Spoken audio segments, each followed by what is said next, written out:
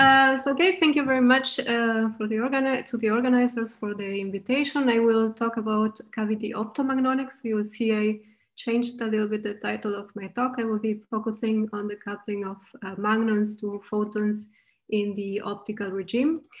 So we are a research group at the Max Planck Institute for the Science of Light in Erlangen. This is us, and we are a theory group who are interested in hybrid quantum systems.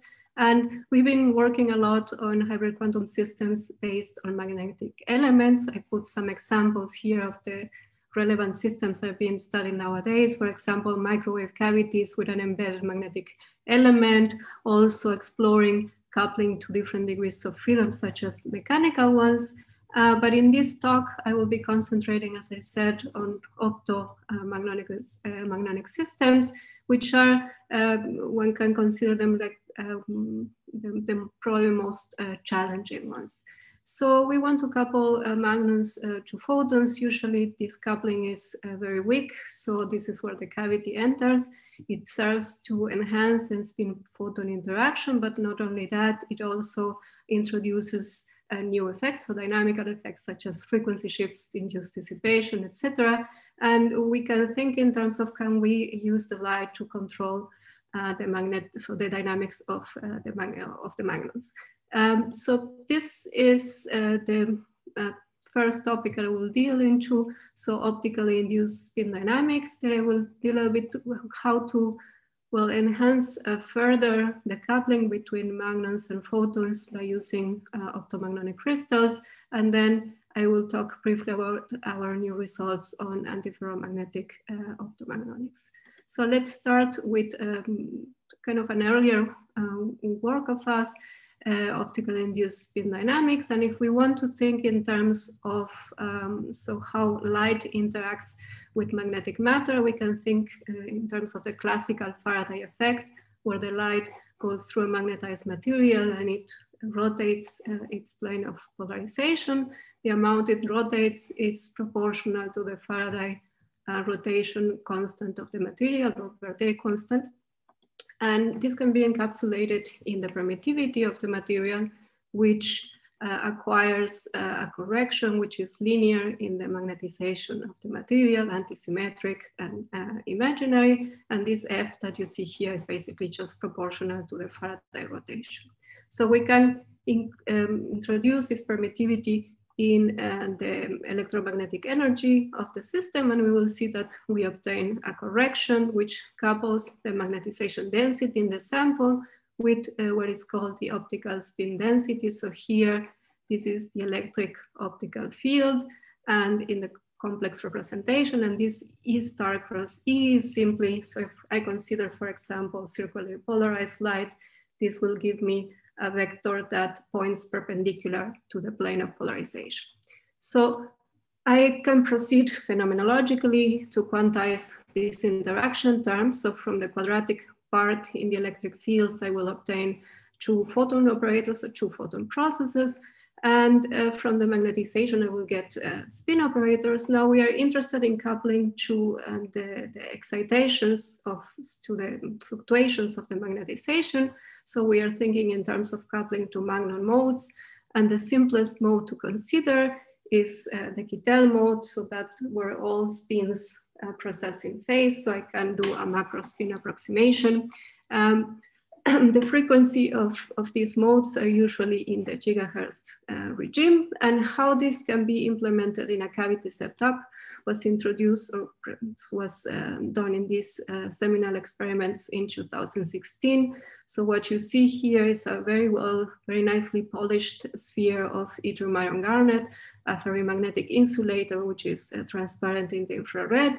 The light enters here through a nanofiber, which is coupled evanescently to the sphere, and then it enters, it will spend a while inside of the material, and when it comes out, it contains information of the coupling of the light with the photons, and more precisely what they measure is side bands at the magnon frequency.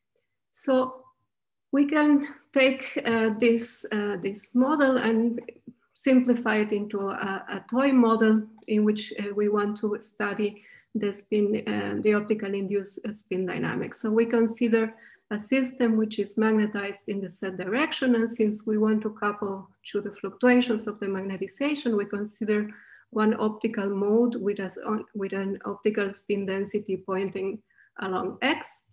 So we obtain a coupling term which is of this kind. So the photon number operator couples to the X component of the spin, and I can calculate the coupling from the expression that I showed you before. And in the optimal case in which photon and magnon modes overlap ideally or optimally, I get this result. So the coupling is proportional to the Faraday rotation of the material and inversely proportional to the number of spins or to the magnetic volume. So as usual, there is an enhancement as we go to smaller volumes of the cavity. So now we add this coupling term to the free Hamiltonians of the photon in the rotating frame. So this here is the detuning, which is the laser, the driving laser minus the cavity, free precession of the spin with frequency omega, and the coupling that we have already seen. And we also add magnon and cavity decay rates. For the moment, we can consider that this magnon decay rate is small compared to what we will have in the cavity, from the cavity. So now we can start to think how to study the dynamics of the system, and one can write the equations of motion and solve them in a kind of quite illuminating regime, in which is the fast cavity limit. So where the photons are fast, so they don't spend too much time in the cavity. And we will also treat just the classical dynamics. So we consider expectation values on coherent states. And in this regime, we can integrate out the light field by doing an adiabatic approximation. And what we get as an effective equation of motion for the spin is something that looks like this, so like an effective Landau, so like an Landau-Lipschitz-Gilbert equation of motion, where we have to the external field, there will be an added term, which is an optically induced magnetic field, which will cause, well, a little bit of a tilt of the original field, and also frequency shift of the Kittel mode precession. And also interesting, we get a damping term, which has a shape which is reminiscent of Gilbert damping in magnetic systems. This is optically induced. And as you see, well, both quantities are tunable by the external laser drive, but the optically induced damping can change sign. So if we now to take a look at one example, the blue detune case, so we see that, so we are basically pumping energy into the system, and the optically induced dissipation can change. Sign can be negative, and so one of the consequences that this can have is that light-induced magnetic switching, where the original equilibrium position of the magnetization is inverted, so there is a kind of a population inversion. This is probably hard to realize in a solid state system, but it has been seen. So the same kind of magnetic switching has been realized in cold atoms in the group of Stamper-Kern a couple of years ago, where exactly the same Hamiltonian is present. And so if we go beyond this fast cavity limit, one sees a very rich nonlinear dynamics of the system, even including chaos. Also, one can obtain limit cycle dynamics, which is interesting from the point of view, for example, for magnon lacing.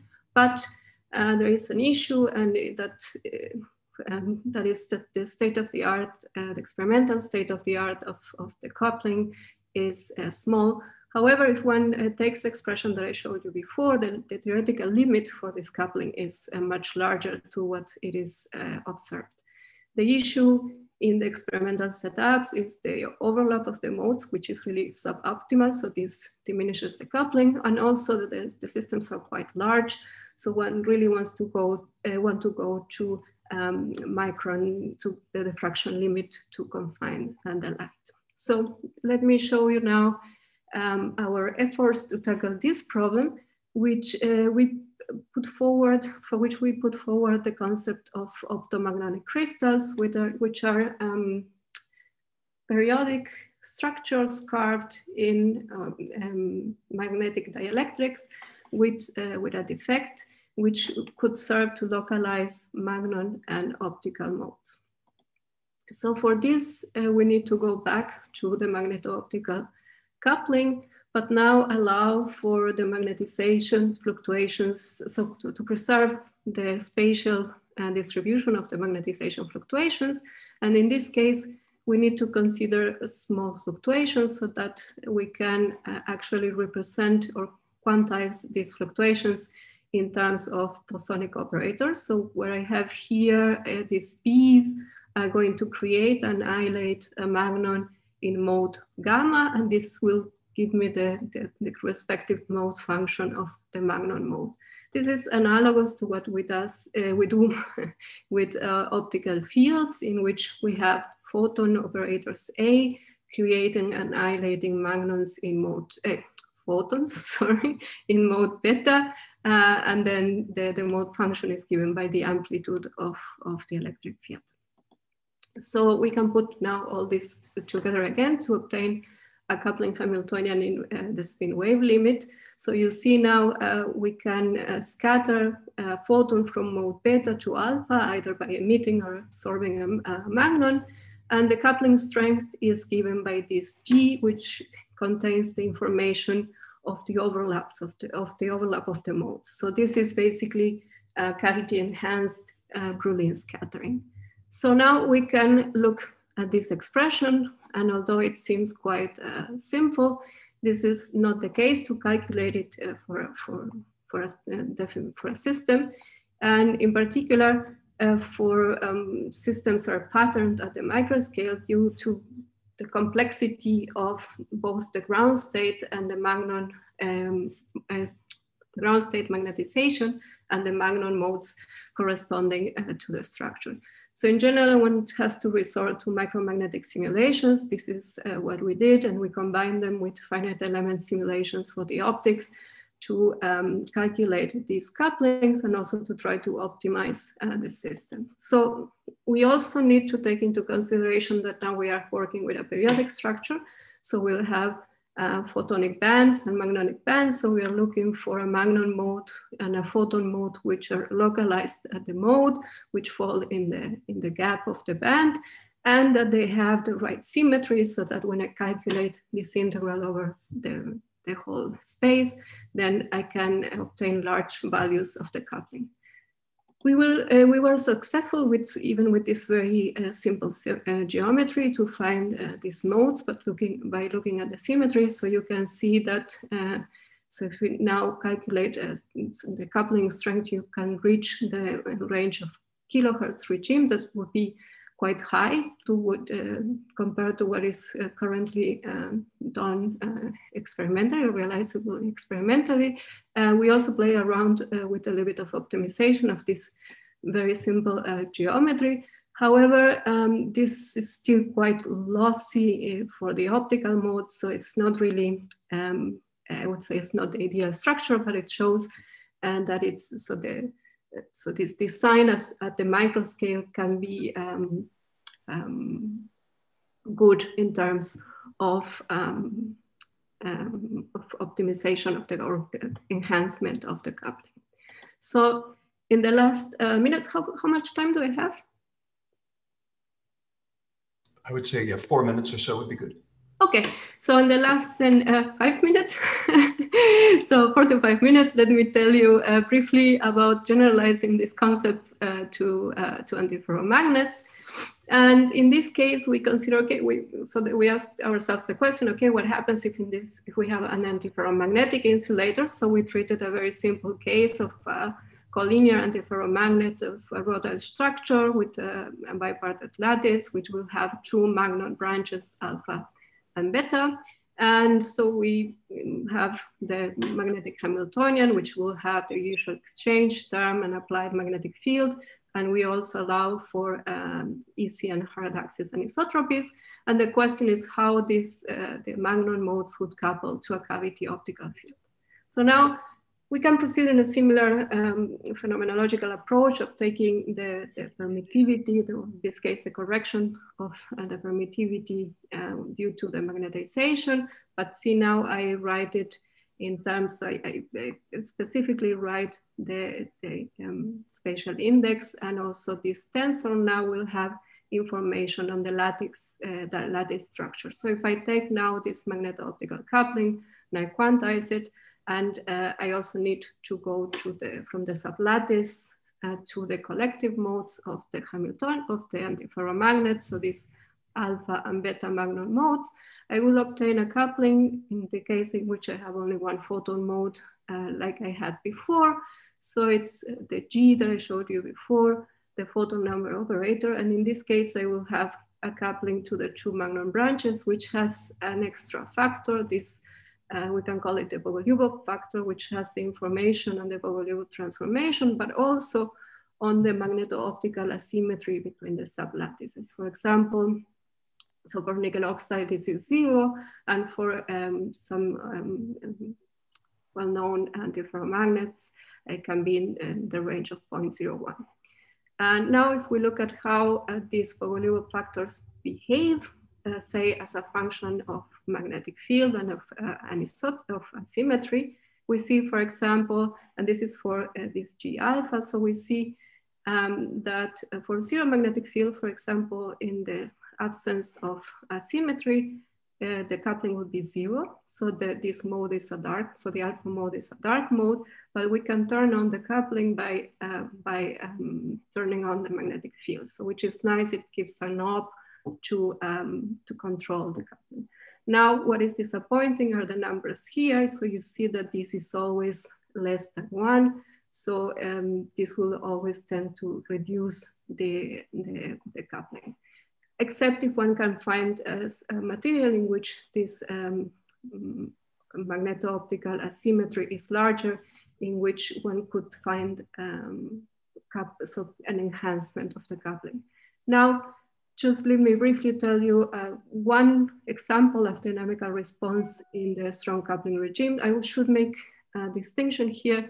So it's called here strong coupling regime, the regime in which the coupling is larger than the dissipation channels in the system.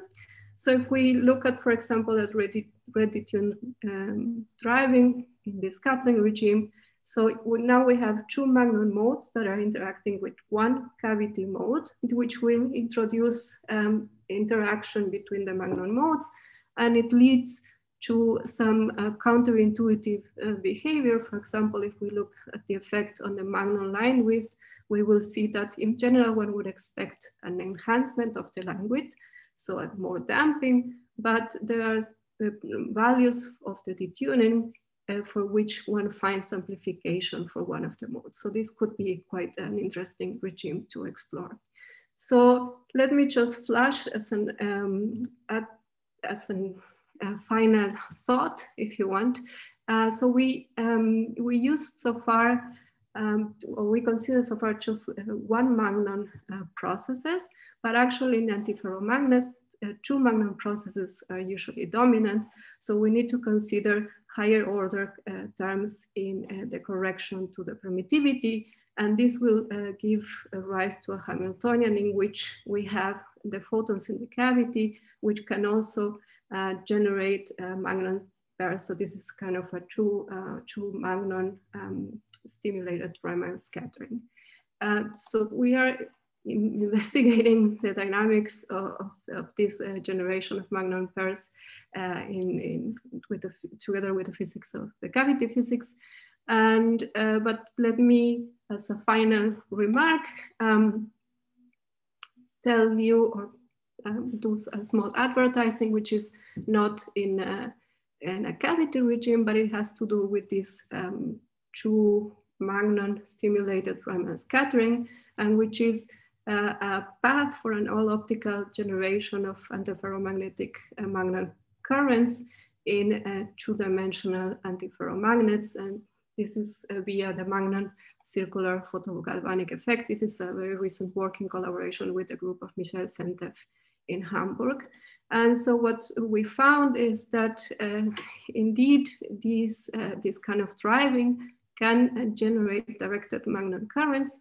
This can be controlled by the polarization and the angle of incidence of the light, and it should be measurable by the inverse spin Hall effect. I should be finishing, so I just tell you that, okay, the characteristics of the current that we find is in agreement with what one would expect from the symmetries of the system and what one expects from circular photogalvanic effect. And if you're interested, I refer you to our new preprint here. So thank you very much for your attention, and I leave you with a short outlook, and I am available for questions.